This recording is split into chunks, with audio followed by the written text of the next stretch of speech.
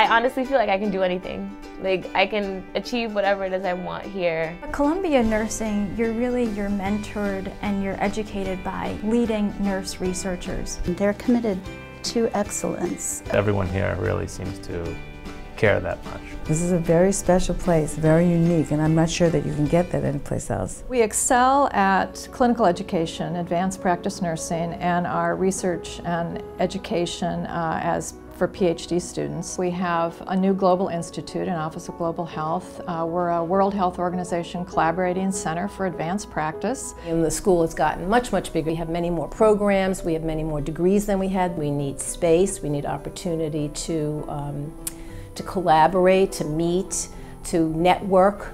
Part of the excellence of the School of Nursing has always been based on the people. Great people. But even the best of people sometimes are limited if their physical facility is old and not up to what they deserve. If you are to effectively deliver that new pedagogy, that new curriculum, you need a proper environment. We've been working on the idea for a new building for quite some time. And people have asked me, does a new building make really a difference in quality education? So we think that that's true. I see this as a really special opportunity. It's a great investment. Donors think about what they're going to get for their gift.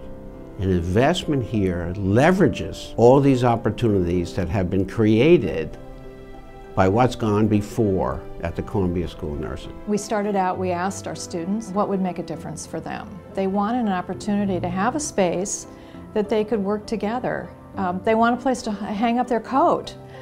They want light, and they really have inspired us. I think the building's going to be great. Not only does it have a lot of open spaces and spaces where you can do collaborative work and meet with people, but it's also just in its design you can see a lot of things that are going on. And I think that's really important when you want to work with people and just have kind of a human connection to see what other people are doing. It's a huge step forward. Better space, more space, a space configured for nursing education and research for the future. This is a game changer for the Columbia School of Nursing. We're very excited. We have a new building coming. We have a 2-floor simulation lab, which will expand greatly the sort of footprint we have in the nursing program. That's certainly going to provide an extra tool that we as educators are going to be able to use to help enhance our students' learning experience, and from that we're going to be able to move healthcare forward. I think that the more practice you have in a real-world setting, you're going to be much more comfortable when you head out there and really have to perform on patients. And then the 7th floor is going to be this glorious terrace with a big event space and trees and flowers, and it's just marvelous with a great view of Upper Manhattan. So when you put it all together and you sort of take a trip through the building, there's really something for everybody in there. The school has continued to play a leadership role in the profession's advancement toward a redesign, a re-engineering of what it means to be a nurse in America. It's not just a building. It's a place where students will come.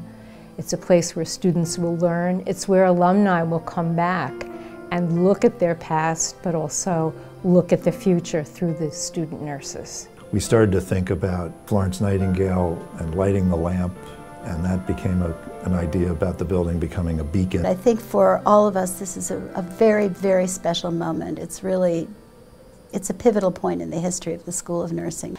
My message to all friends and alumni would be that this is the one chance that they're going to have in their lifetime to give back to the institution that gave them the chance to do what they do. I personally like contributing to the future and the building of the future, and there's no way to do that better than to invest in young people. I have done that for many, many decades, and it pays off enormously, because these people are trained, they go on to train other people. The people that I trained when I began my career are now retiring, but they have trained other people. So what we do in these buildings is start a catalytic effect.